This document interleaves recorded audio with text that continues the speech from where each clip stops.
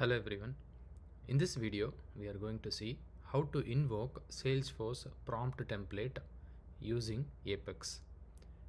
If you have built Salesforce prompt templates using the prompt builders, and then if you want to invoke it using Salesforce Apex, then we can make use of Salesforce Connect API.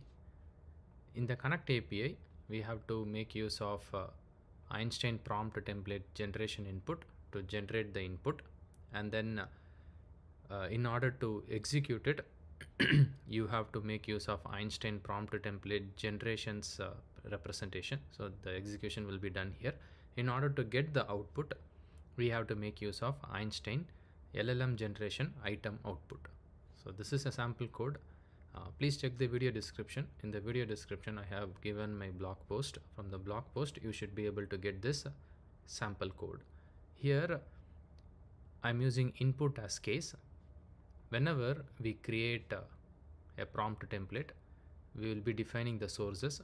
So here case is an input variable which I created, or the input data source when I try to create the prompt template.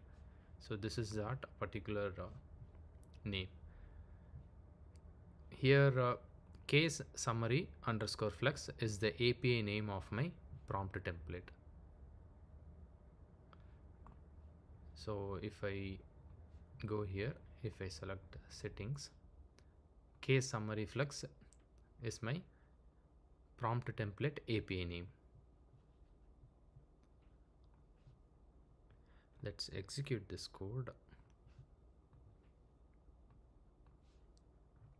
and let's see whether it is giving the response. As per this, I have to pass the case record. It will make use of case subject and case comments, related list of case object. Using those information, it will build the response.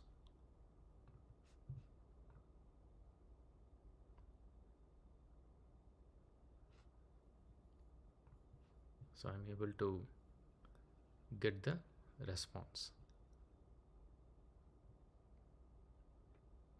So we can make use of Salesforce Connect API to execute prompt templates.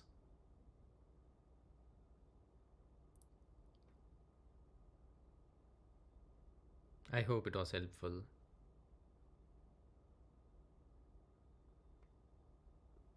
Thank you for watching.